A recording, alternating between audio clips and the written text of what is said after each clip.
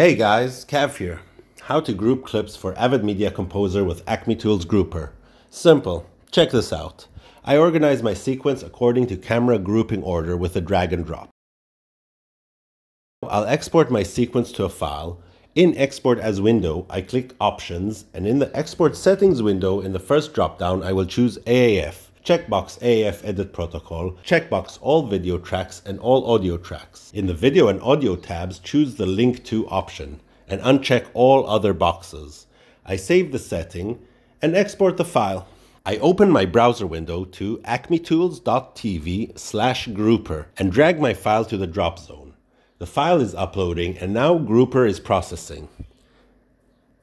I get a download button, so I'll download that file to my computer.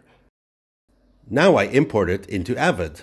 For keeping order, I like to import the AAF into a new bin, and I can drag the AAF file straight into that bin. The Avid import process might take a minute or two.